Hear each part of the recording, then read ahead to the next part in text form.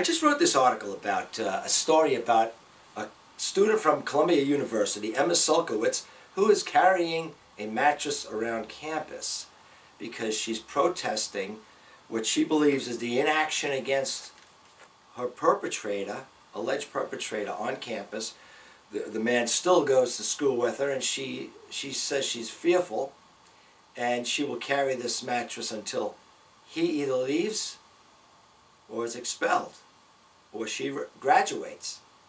Well, I'm going to read what I wrote about that, but before I do that, there is something lately in the news related, namely the double standard for men and women, also due process. I just saw the video on MSNBC. There was like a sort of a shakeup about the NFL and some football players being punished and dropped by sponsors, namely Nike. And I want to say right now, Nike, drop Hope Solo. You know, someone who's good with Twitter, Janet Bluefield, someone should get this hashtag going, Nike, drop Hope Solo, who is facing domestic violence charges. But it's funny, on this MSNBC roundtable, Katty Kay says she reacted knee-jerkedly as soon as Mr. Roland mentioned that about Hope Solo and how Nike is not dropping her, and what about the double standard. So Katty Kay right off the bat, before even thinking, says, well, that was one woman against another woman. That was one woman beating another woman. That sort of sounds like shades of, that's black on black crime, so not that important. From a white woman, she should have thought twice.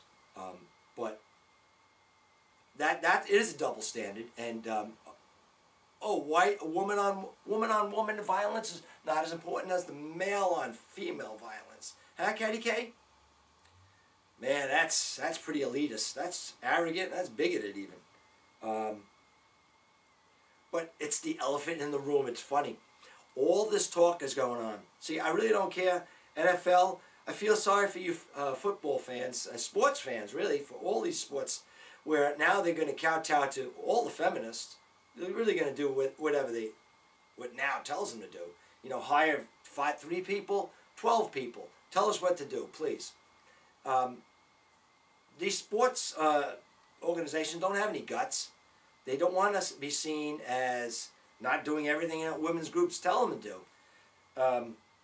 So the elephant in the room is that out of, I don't know, hundreds of broadcasts going on each day, where almost all of them are ignoring the elephant in the room, a couple of times people with common sense and who feel justice is not being done here, like Mr. Roland, had to speak up. You got to speak up. You know, domestic violence, I mean, they said it right there, is becoming a national problem. Aren't men part of the nation? And women?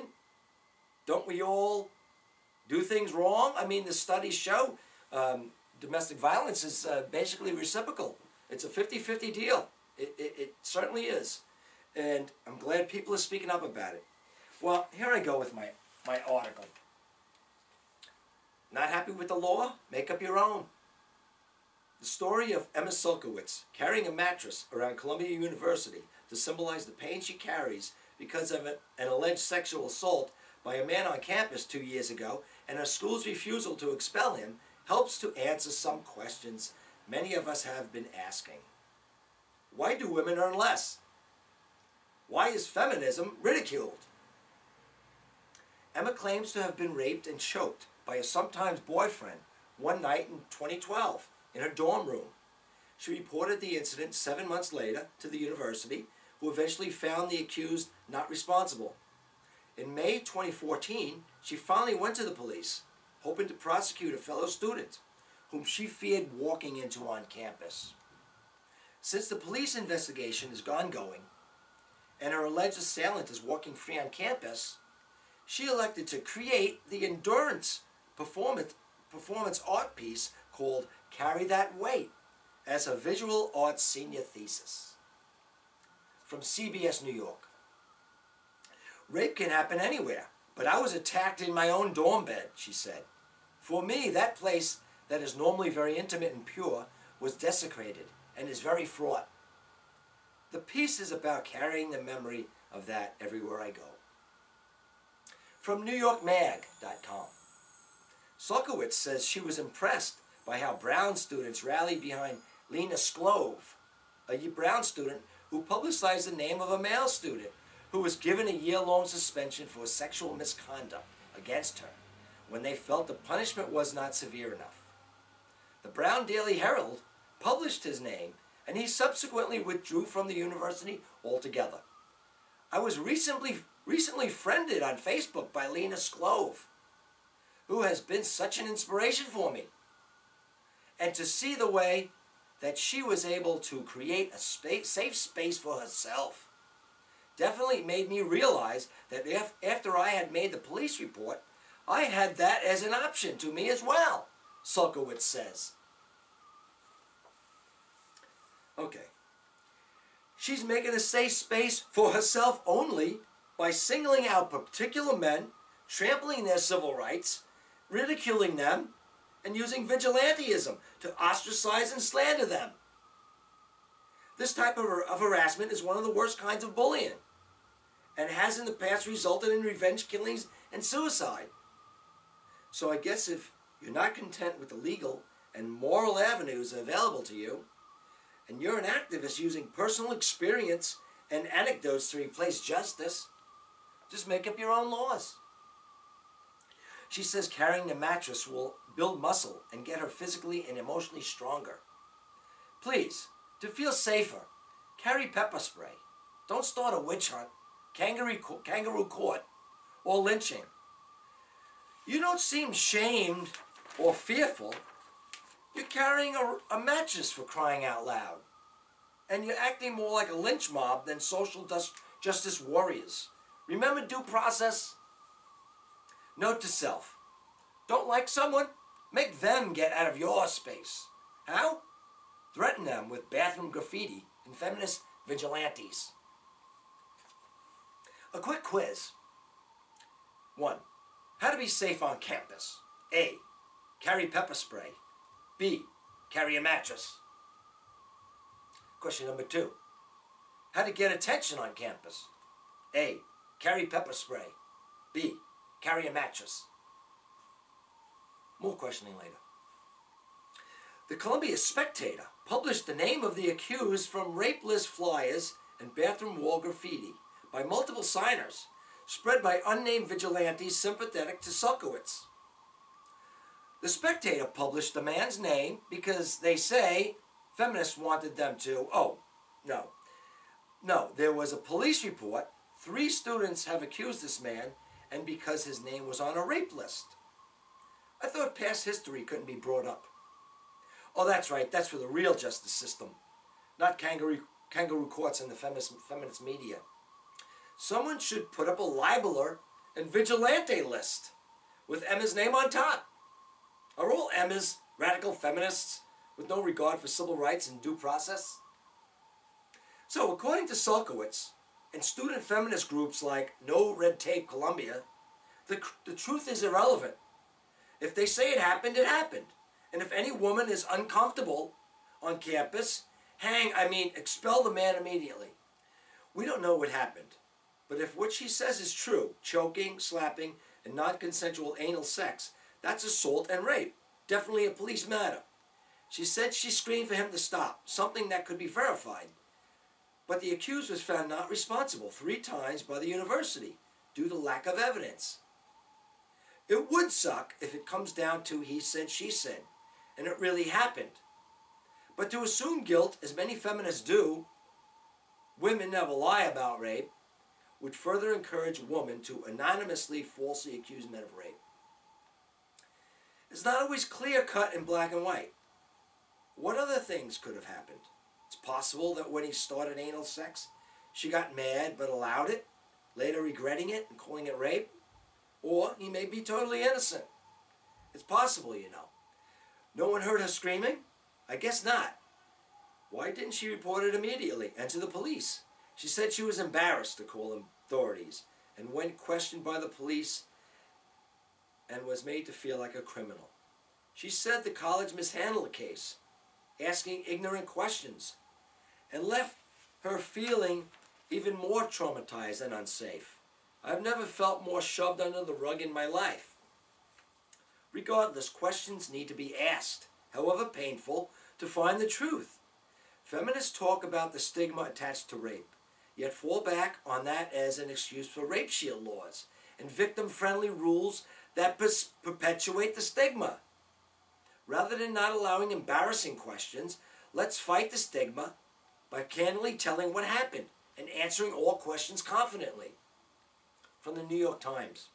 Another factor, college officials and students say, is that the stigma that has kept most rape victims silent while still strong has eased, leading to a sharp increase in the number of attacks reported to college officials.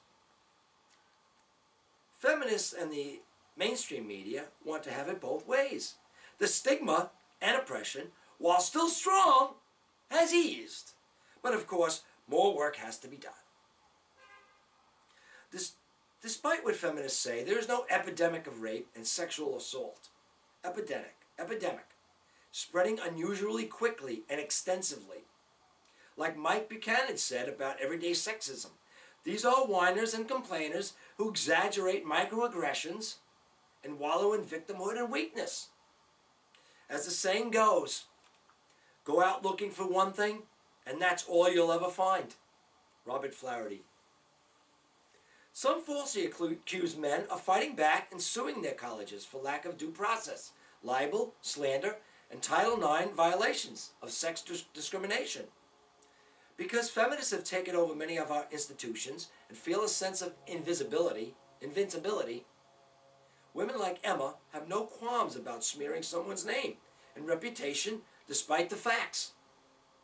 One of the accusers of this man, there were three, claimed he forced a kiss on her. Hardly rape, not even close. Yet it's lumped in with rape and written on the bathroom walls on campus. There is an investigation being made, and I hope the bigots, vandals, vigilantes get sued big time. I'll let commenter Dale from NewYorkTimes.com conclude. Dale from Lenoka Harbor, New Jersey, May 3rd, 2014. It is a long-running concept in U.S. criminal law that one can only be found guilty of a crime if it is beyond a reasonable doubt that the accused has committed it. Now the administration wants to weaken this fundamental protection of due process and wants private entities, institutions of higher learning in this case, to serve as judicial bodies without the protections in place that criminal courts have to follow in order to protect those involved in the proceedings. This is an extremely dangerous precedent and an underhanded way to sidestep the Constitution.